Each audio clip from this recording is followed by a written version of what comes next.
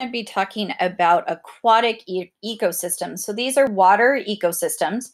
So there's certain abiotic, that means non-living factors that affect an ecosystem, and that is the depth of the water and how much sun penetrates through it and the salt level.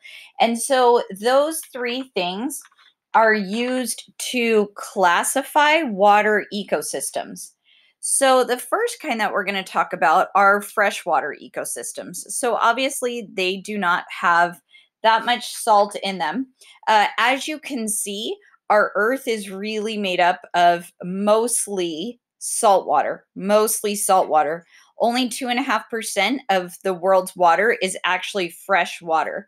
And of that, about 69% are glaciers, and about 30% is groundwater, with just a little tiny bit, not even 1%, being lakes and rivers. So that's why it's important, really, not to waste the fresh water.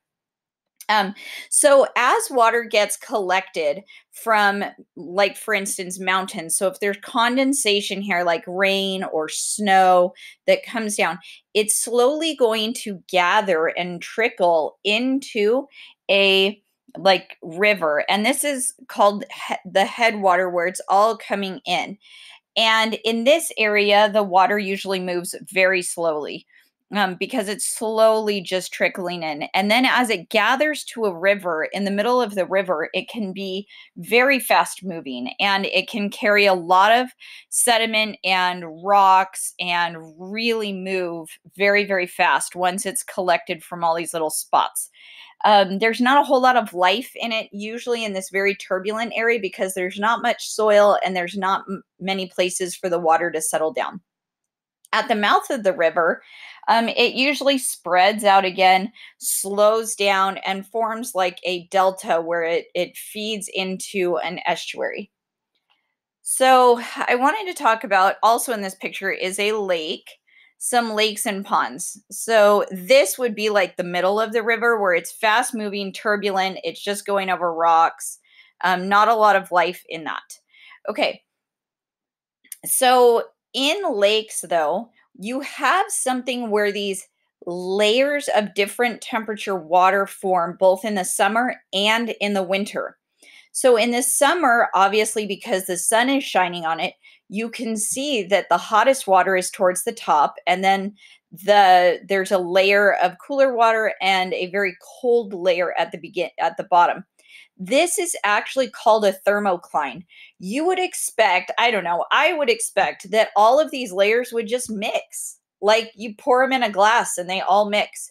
But they actually don't, because they have different densities. They actually stay separate.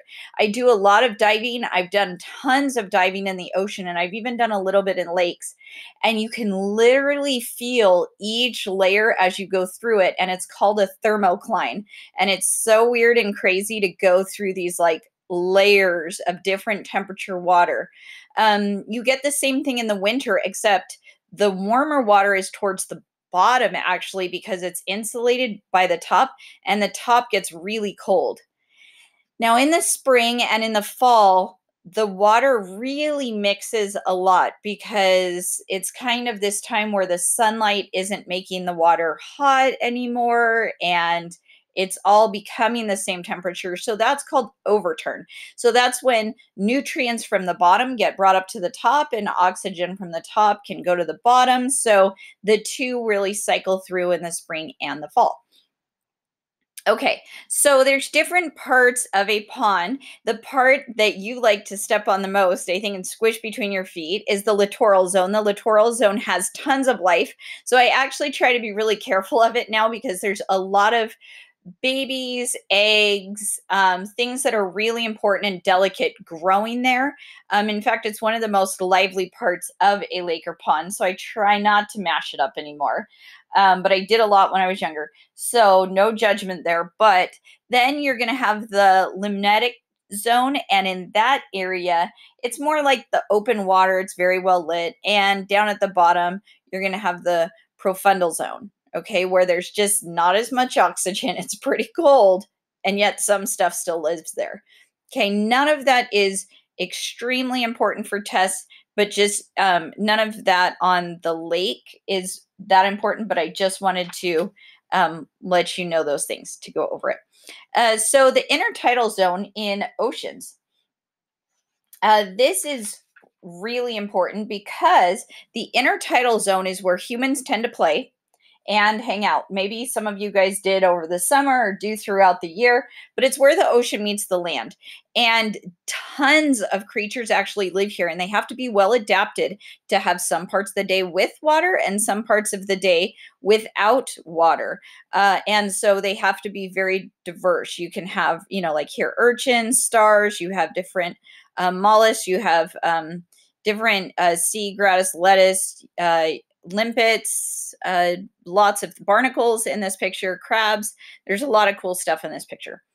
Okay, so we are going to move down. So this is called the intertidal zone, by the way, where the tide comes up and down. So in the ocean, open ocean ecosystems, the main area of the ocean, when you think of the big blue ocean, is the pelagic zone. And I think of pelagic as like animals that can just swim anywhere. There's also the abyssal zone, which gets no sunlight whatsoever. And the animals down there have to actually rely on, because they can't use photosynthesis, a lot of them are chemotrophs, meaning they use chemicals to make food, or they feed on dead and decaying things that have fallen down.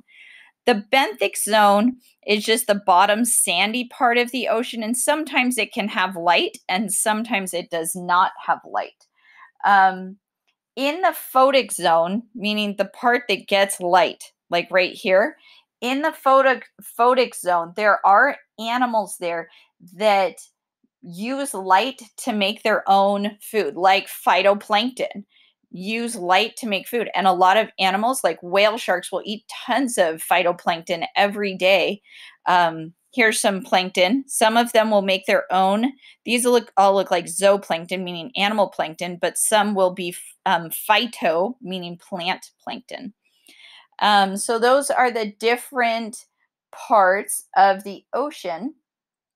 And we are going to move down to coral reefs. I love coral reefs. I worked for the Great Barrier Reef Marine Park Authority. I replanted coral reefs. I like to help preserve some of them. I'm just part of my heart is in the coral reefs. But coral reefs are usually in the photic zone. See how you can see light down here, even though you can see way up to the top of the water, it's still light there, meaning it is still light is still getting there. So usually they're in the photic zone. And I want to show you here, these are gorgeous pictures of a wetland. Wetlands and estuaries are actually transitional areas. So a wetland is an area that the ocean comes up and leaves water there every day, and interesting little animals can live there. It's like a lake made out of salt ocean water. But this actually can get rid of, I believe, more pollutants than I think anywhere on the earth. They're amazing. Wetlands are huge to our ecosystem for getting rid of pollutants. And we've unfortunately in Southern California taken out a ton of our wetlands. We used to have, if you're a San Diego person, wetlands that would go all the way out through Mission Valley to like the Qualcomm Stadium or like San Diego State, and then we drained it. And unfortunately, that's something that, now we're all built up there and we're not going to be able to get that back. But basically, that was something that really got rid of a lot of pollutants. So some of these are starting to be restored in like Encinitas, Carlsbad that I've seen.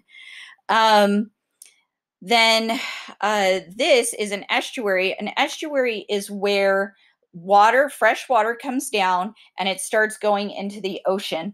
And in these, this is the most diverse ecosystem in the world after the rainforests. So this is the second most diverse system in the world. So it's a mixture of freshwater and saltwater. Tons of animals like lay their babies there. They stay there for safety.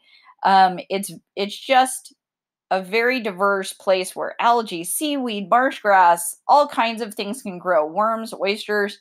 all kinds of neat things. One cool thing that's there that was in Sea of Cortez when I was down there was mangrove trees. Mangrove trees also grow in the United States in like Florida, but a mangrove tree has an amazing adaptation to be able to handle the salt. And animals that live there or things that live there have to be able to handle some salt.